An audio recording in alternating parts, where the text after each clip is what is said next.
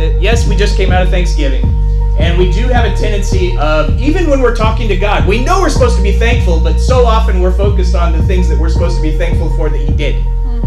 But I really have had it on my heart this whole week about an expectancy and being thankful and expectantly thankful. Thankful for the things still to come.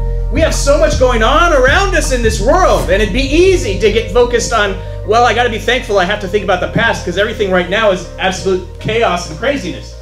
But the reality is that God is the same yesterday, today, forever. Tomorrow, forever. Amen. Amen. So let's focus on what He is doing and what He's going to do too. Let's look at the first slide, Hebrews 11:1.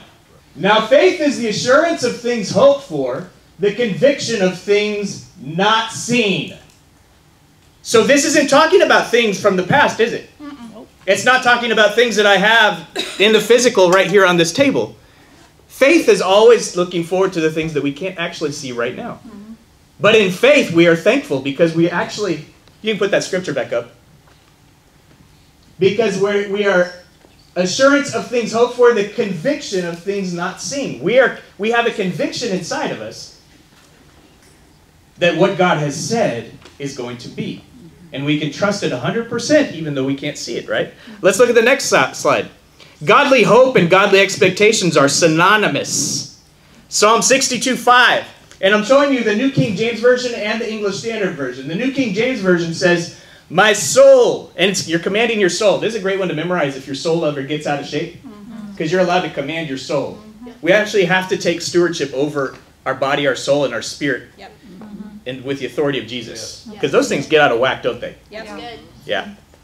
My soul, wait silently for God, for my expectation is from Him. And then the English Standard Version says, for God alone, O my soul, wait in silence, for my hope is from Him. Your hope and your expectations are connected, aren't they? They are synonymous. If you have hope, then you have an expectation. Sometimes we think it's dangerous. Well, mixed expectations are dangerous sometimes, aren't they? Yeah. That's one of the main, Luna and I talked about that in our podcast, but one of the major issues in most relationships is expectations. Uncommunicated expectations, unrealistic expectations. But we are actually told to have expectations and put our hope in things that are, what's the word right before Him? From Him. From Him. Not in Him. From Him. Yes, thank you, Lord. So He gives us things, and when He gives you a promise, He's giving you hope. He's giving you an expectation. Psalm 62:5 commands our souls to wait silently for God alone, and the reason for this in the New King James Version is because my expectation is from Him. He is trustworthy. He's our source of hope and expectations. We seek Him, and He speaks and shows us accurate and dependable things. If we press into Him, if we seek Him, we will find Him. If we knock, the door will be opened. Right? We have, those are promises. So those are expectations. God wants to talk to you. He is trustworthy. He will speak to you. And He'll show you trustworthy things. And then you can put your hope in those things that are from Him. Often if we get it wrong, it's because we're putting our expectations in things that are not from Him. Paul writes to the church in Philippi in Philippians 1:20. We don't have a slide for it. But he says in Philippians 1:20, it is my eager expectation and hope that I will not be at all ashamed. When your hope and your expectations are God, or in God, from God, or from God, you can be like Paul. And you can expect that you will not be ashamed. What does it mean when you're ashamed? It means you hoped in something and it didn't happen. It didn't come through. But God is trustworthy. And this is a dude that spent some time in prison, huh? And eventually was martyred. Thank you, Lord. He wasn't worried about God not coming through for him. When we have right expectations of our good Father rooted in our faith relationship with Him, we can live a fearless, joyful, and thankful life. Often we have a really hard, we often struggle with the ideas of joy and thankfulness. And that's because we don't know that we have hope and expectation from God. if we don't live in the hope and expectation from God, it's really, really hard to be joyful and thankful. Because you're living in hopes and expectations somewhere else. From something else. From someone else. And that's why we mess up so much in our relationships. If I put my hope and expectation in Sako, even though she's an amazing cook and she has never failed in the kitchen. Well, actually, it should come the other way. If Sako put all her hope and expectation in me, she would be continually set up to be irritated. Because I don't quite reach the standard. Right, Sako? But man, thank you, Lord. He is our safe place. He is our trustworthy attachment. Our condition is not determined by our circumstances. Right. Proverbs 10:28. The hope of the righteous brings joy, but the expectation of the wicked will perish. Righteous hope brings joy, while wicked expectations perish. Let's look at the next one. Proverbs 23:17 and 18. Let not your heart envy sinners, but continue in the fear of the Lord all day. Surely, surely, surely there is. Is there a future? Yes. Yes. And your hope will not be cut off. Man, thank you, Lord. And you can take that to the bank. Give thanks for all the things still to come. Give thanks for the future. Yes, we are absolutely thankful for the things from the past that he's done, and even the things today. But we don't live there. We're also looking forward to the things to come. What forthcoming promises are you holding? Are you paying attention to? Have you put your expectations and your hope in this thing from God? These words from God. So as we talk about expectations, one example often used in the Bible is about farmers. So Mike can relate to some of this stuff. Right, Mike? When you live as a farmer, when you've lived as a farmer, you've had to recognize seasons, and farmers have done many things in the expectation and hope that God is going to do something else. Because so much of farming is out of your hands. There are things that are in your hands, and a whole lot of hope and expectation. Right? Yeah. 1 Corinthians 3:7 says, only God gives growth. Does the farmer give growth? So what does the farmer do? He does his part. And he has expectations that God will bring the growth. God will bring the rain that is necessary, right? Farmers do what they can do, but they do this in expectancy of the Lord bringing the necessary rain and growth. So those integral parts of the process are out of Mike's hands. Therefore, Mike takes each of those steps with patient expectation of God doing his part. And that's amazing, because if you actually are a farmer, if you've lived as a farmer, you've actually learned how to trust God in ways that most of the people in our society don't. Because we live in a world where we think we actually have control of everything that we do. We don't. But if you're a farmer, you continually have to recognize that. Let's look at James 5:7 and 8. Be patient, therefore, brothers, until the coming of the Lord. So he's talking about the return of Jesus. And then who does he use for an example? See how the farmer waits for the precious fruit of the earth, being patient about it until it receives the early and the late rains. You also be patient. Establish your hearts, for the coming of the Lord is at hand. So early rains, in the biblical farming seasons, early rain came in late fall, early winter.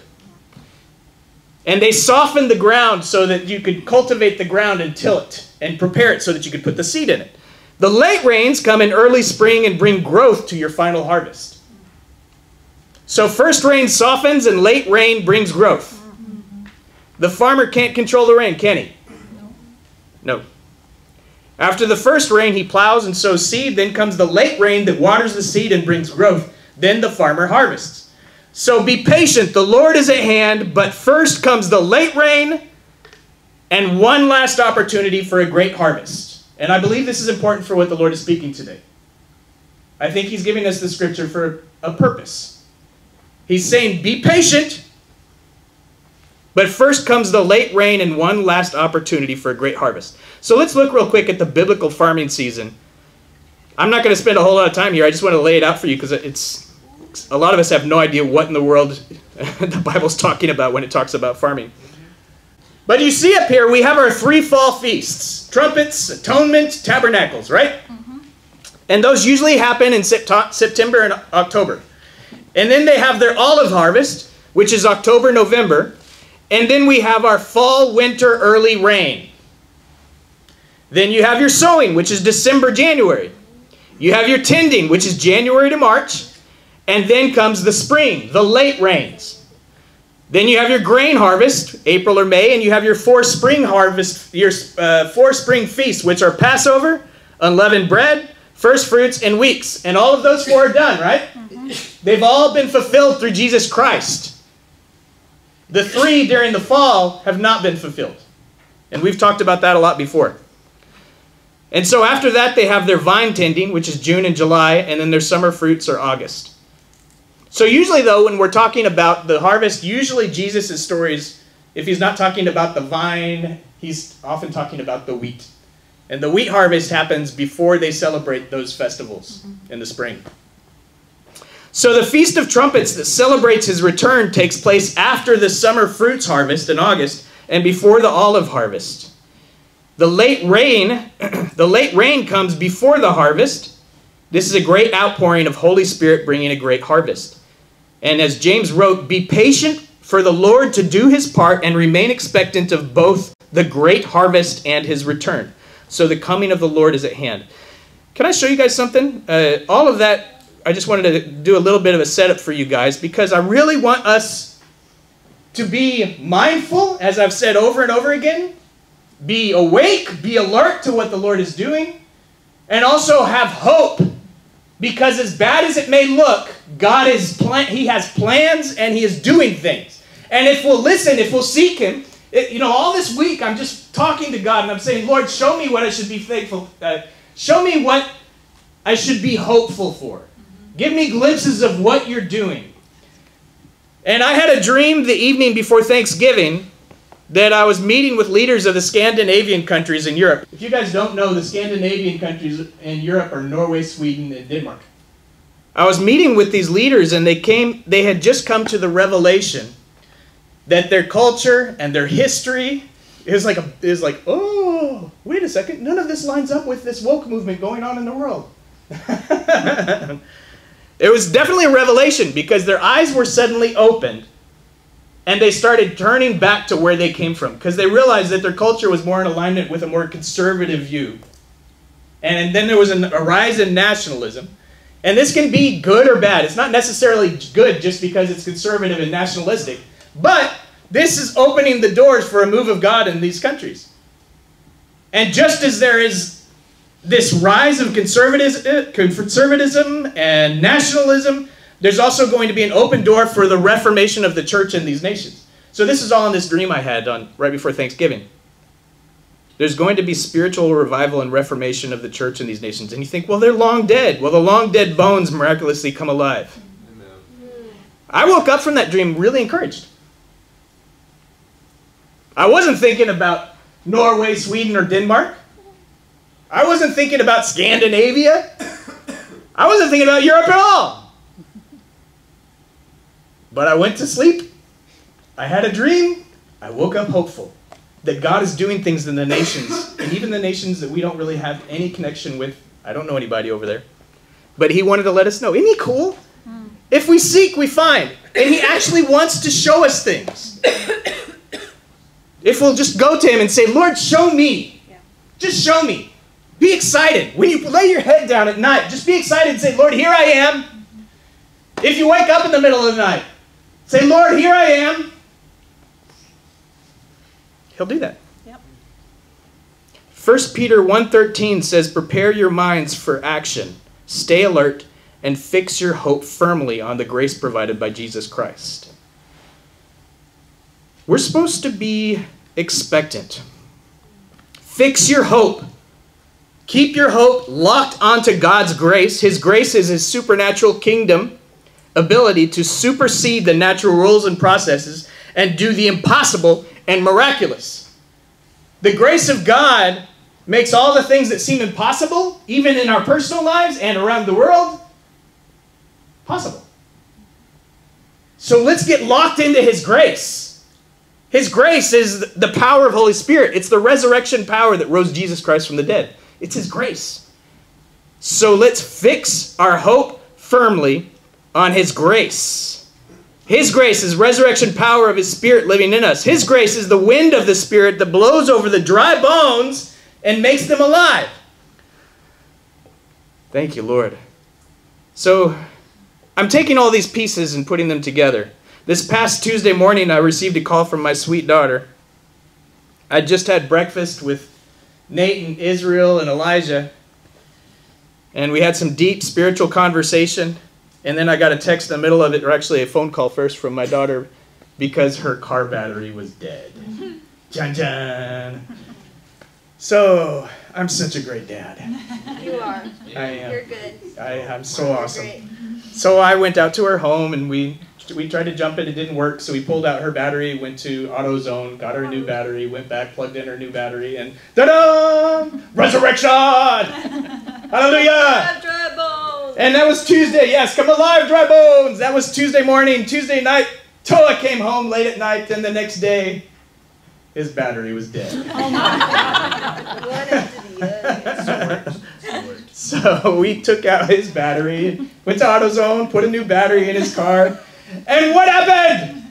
His car is resurrected! Hallelujah! Could the Lord be saying something to me? Yes. Yes, He could. Yes, He could. And that one just happened to cost maybe $500. But hey, the kids have 2 new car batteries. Just before I came, I got a text from my dear friend Jan. Her battery was dead today. They had to take her to go get it. Oh, there you go. Batteries dying all over. There's batteries dying all over the place. And we can just blame it on the fact that we're in Texas and Oklahoma and the temperature goes woo, woo, woo, woo. But I think it's actually a little bit more than that, that the Holy Spirit's trying to speak to us and give us a message. We're going to need new batteries for this next season. We're going to need fresh power. Okay? And so I'm going to connect that same idea, this fresh power, to the idea also of wind in just a minute. I just brought up 1 Peter 1:13, and it has these 3 points in it. Action versus surrender. Alert versus sleep. Attached versus separated. So say, prepare for action. Prepare for action. Hey, nice. Over here, can you guys do better? Say, stay alert. Stay alert. Yes, look at that. What the heck? Oh, you guys didn't do it. All right, last one for the middle. Remain attached. Remain attached. Oh, come on, guys. I didn't realize we were the The church is always in competition. So we must remain attached, fixed to Jesus and our spiritual family, so that the kingdom power will flow through our lives. Right? The worst thing we can do in times of great distress is surrender, sleep, and separate. That's crazy. But this is exactly what we're seeing, the line between the two. Yeah. And so I want to encourage you guys, as members of the body of Christ, action, alert, attached, resist, surrender, sleep, and separation. When the going gets tough, what do the tough do? get going. And that is the church. That's right, and that is the church. When we're under extreme pressure or pain, we don't want to pray, do we? We don't want to read our Bibles. And we don't want to go to church. Most often, we'd rather choose surrender, sleep, and separation. Yeah. Victory requires resistance. Action, alert, attached. With everything in you, resist the other side. You weren't designed for that.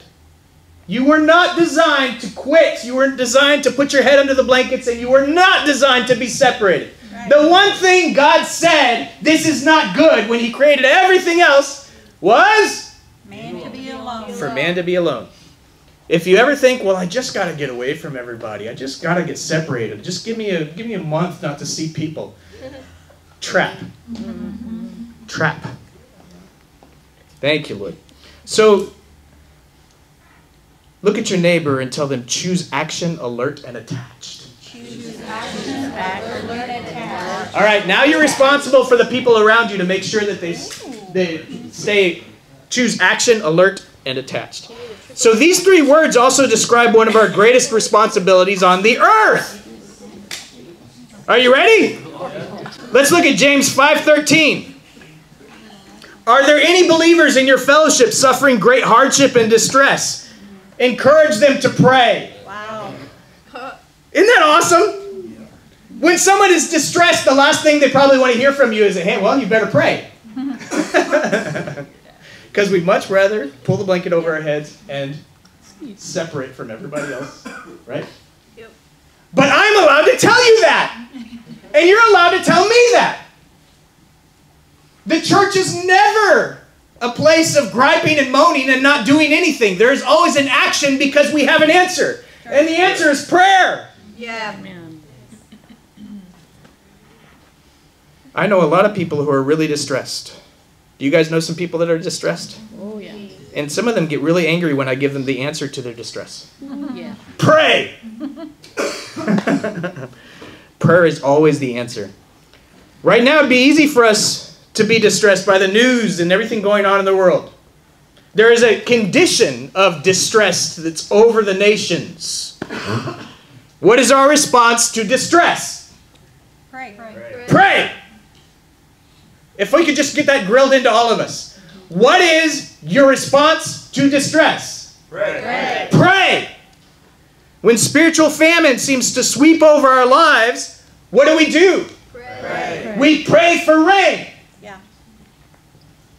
The Lord spoke the following phrase to me this past week. Birth the wind and expect the rain. And I know I've already given you guys, it's kind of been a whole lot of disjointed stuff that I've thrown at you guys, but it's all these different pieces that God is bringing together. Birth the wind and expect the rain. We're talking about expectations. We're talking about prayer, right? Does this phrase make any sense to you guys? Yes. Birthing and expecting are components of intercessory prayer.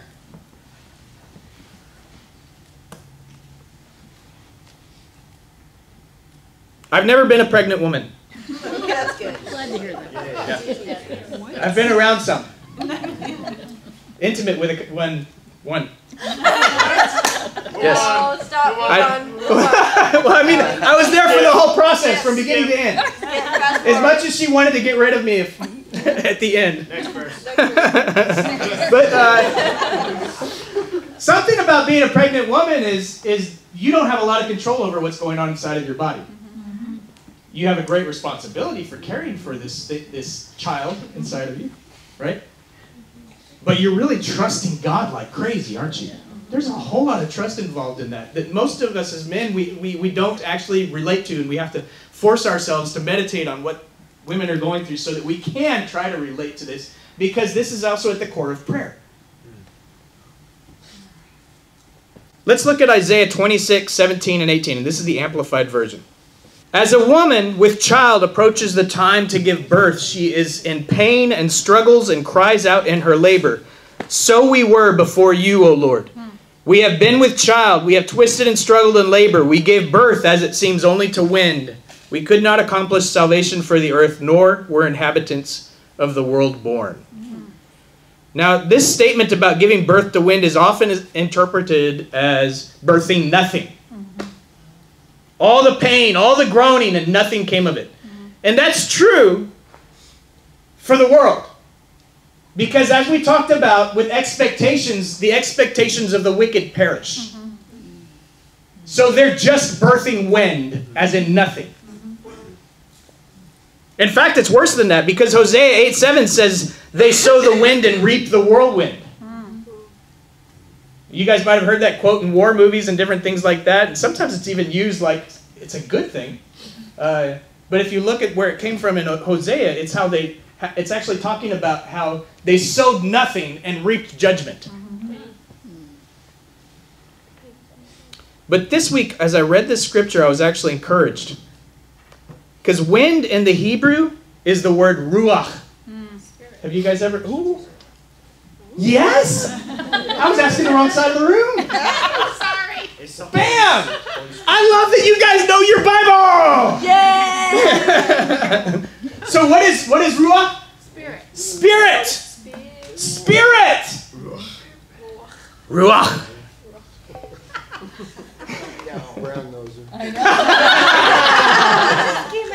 Bonus points. I like it. You go, Carolyn. So that word, it means wind, breath, or spirit. Right? And throughout the Old Testament, Ruach is spirit. This is the equivalent to the Greek New Testament. Does anybody know the Greek word? Pneuma. Yes! Yeah! Give that man a high five. Somebody give him a high five. Come on. There you go. You got another brown noser over there.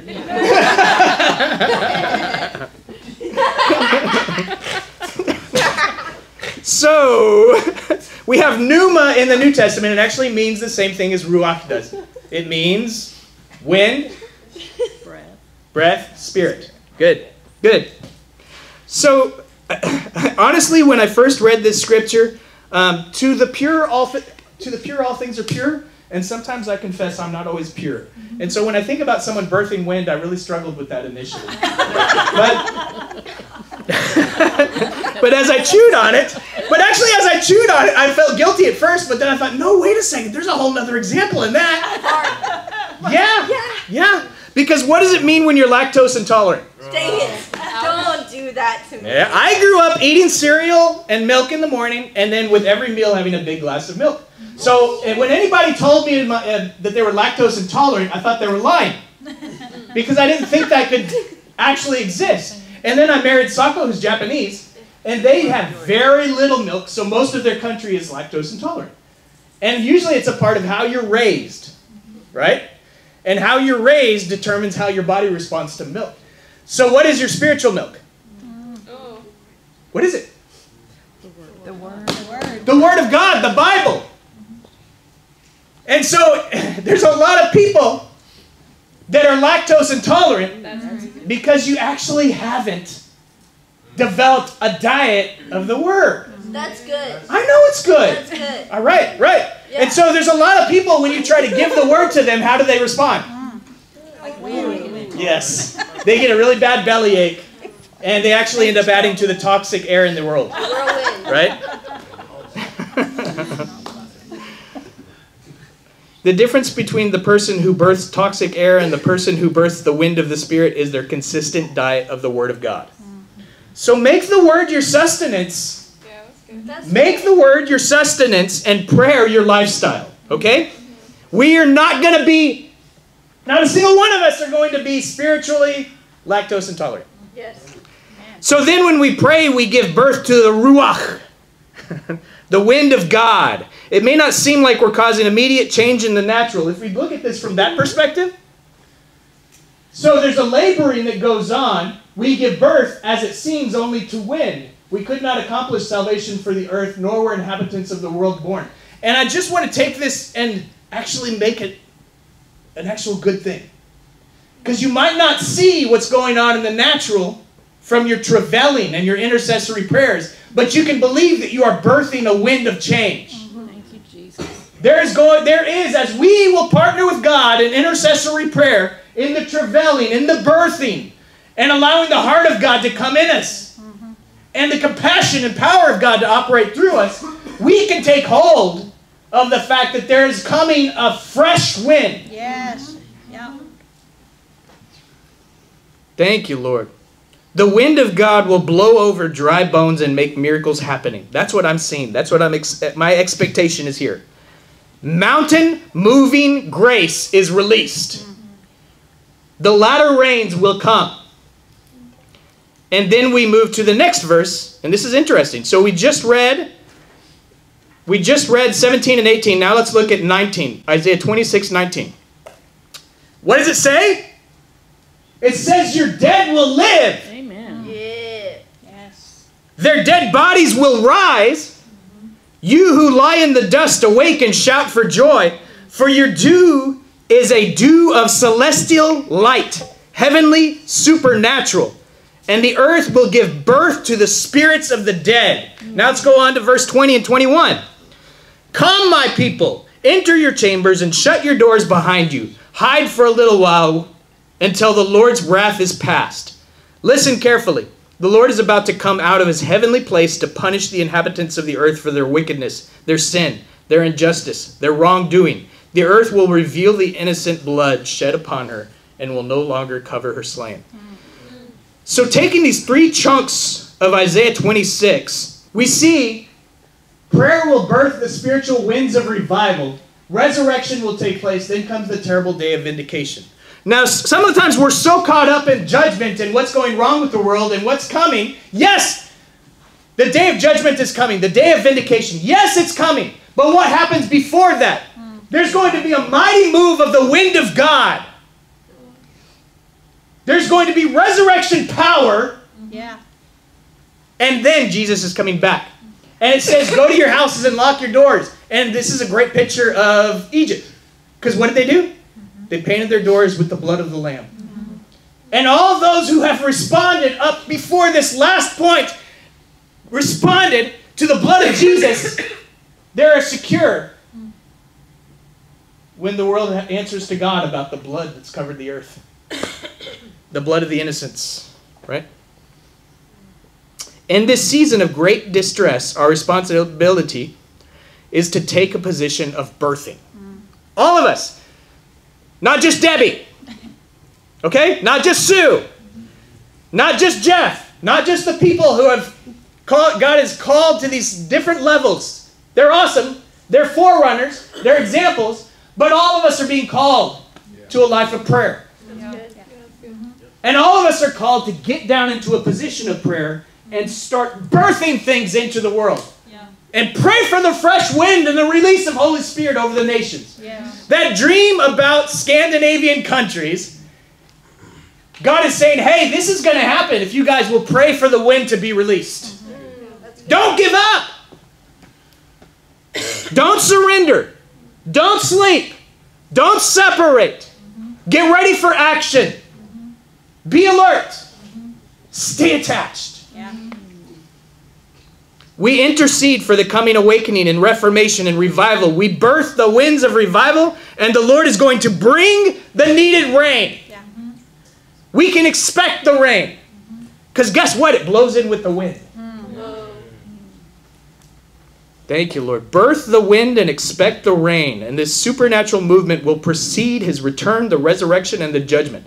Let's look at James 5:17 and 18. This is a wonderful example for us. Elijah was a man with a nature like ours. Guess what? That means he was just like you and me. He wasn't special. He was just like me. And he was just like you. Okay? We have a tendency to look at our Bible heroes and think, oh man, I just wish I could be like that person. They're just normal people. Elijah was a man with a nature like ours, and he prayed fervently that it might not rain. And for 3 years and 6 months, it did not rain on the earth. That's a lot of time not to rain. Then he prayed again, and heaven gave rain, and the earth bore its fruit. The heavens gave rain, and the earth bore its fruit. And I believe that's a word for us. There is still a time for rain, and there is still a time for fruit. Do you remember the story of Elijah? What they're talking about right here? When he challenged the prophets of Baal? It's funny, huh? I love that story. Elijah was a comedian. He was a violent comedian.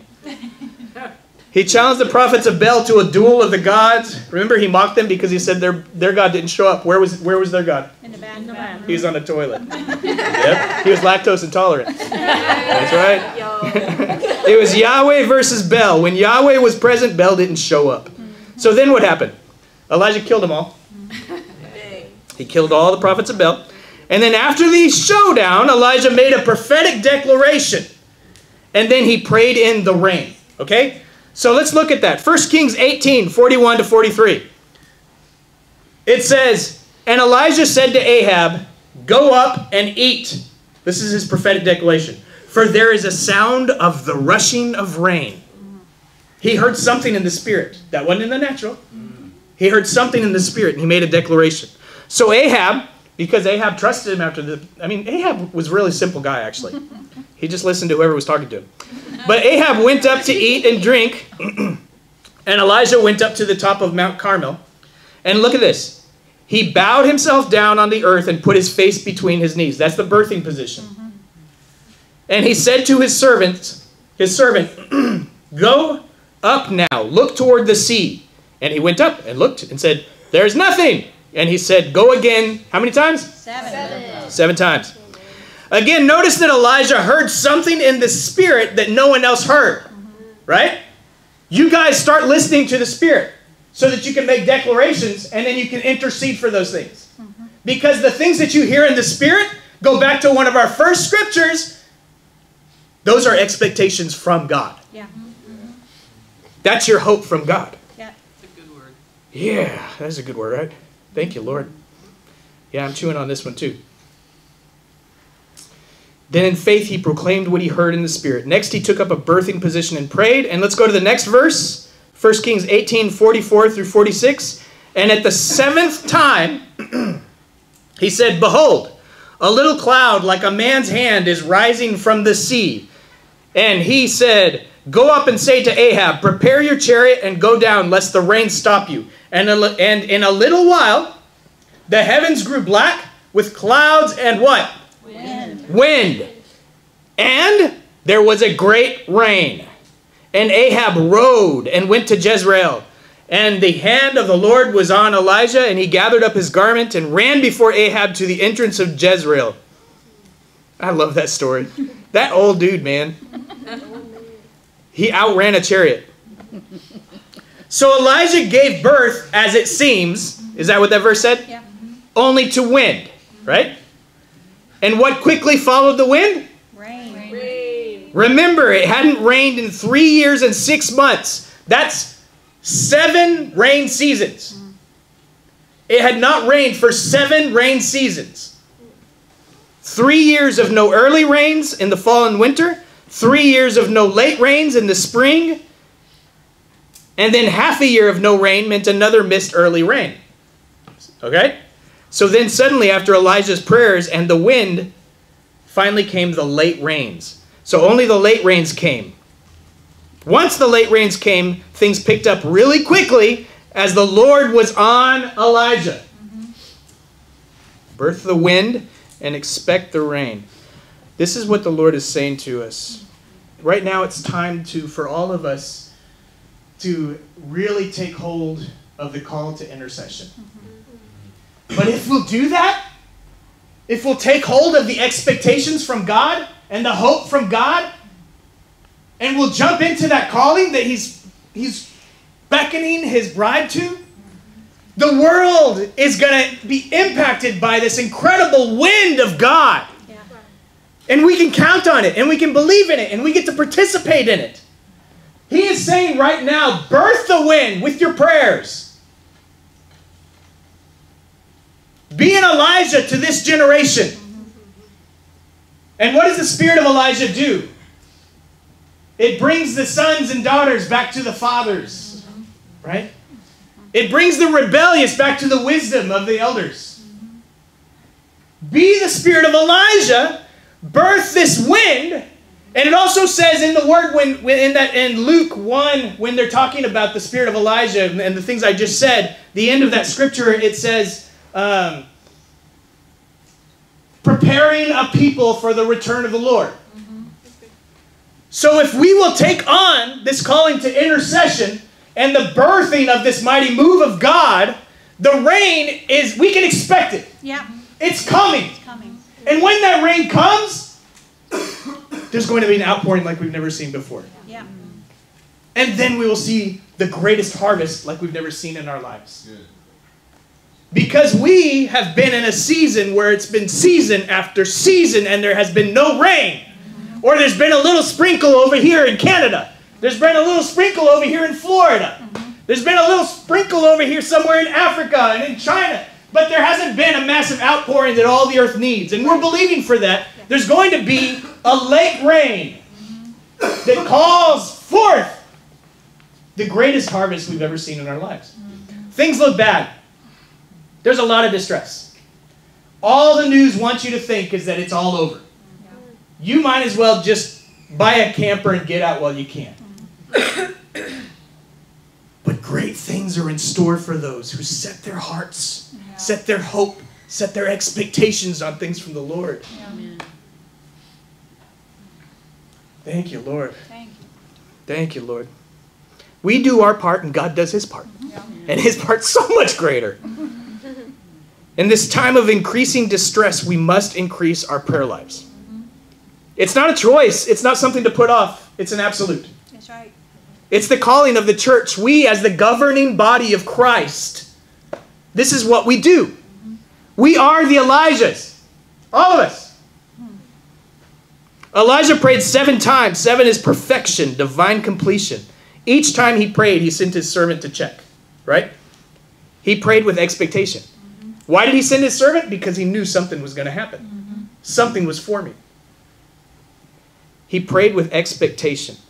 And right at the perfect number of prayers, the heavens grew black with clouds and wind, and there was a great rain. Don't be tempted to stop praying. And if you haven't started, don't be tempted to not start. Let's be like Elijah. Pray. Pray again. Pray again.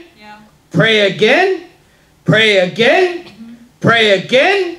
Pray again. And when God says everything is complete and perfect and ready, we're going to feel a wind blow across the nations. And you know what? There's going to be some people freaking out. They're going to be freaking out because Hosea said, they're thinking about it like Hosea was talking about. They're thinking about the whirlwind. But that's not what we're waiting on. That's not what we're believing for. So over here, yes, it's going to be a whirlwind for those who refuse to repent and come to Jesus. But for the kingdom of God, it's going to be a move of resurrection power in the church. An increase in birthing in the nations that have seemed long dead. Birth the wind and expect the rain. How many of you guys are ready to see a mighty move of God? Amen. I am. Hallelujah. I am. So when you guys go back to Oklahoma, dedicate yourselves to another level of prayer in your lives. And believe that it's not just because I stood up here and said to, it's because there's a calling of God. And it's awesome that you guys are already praying. It's awesome. You're in the right direction. Turn up the volume. Turn up the volume. Pray again. Pray again. Pray again. And maybe you should start sending people to look out the window.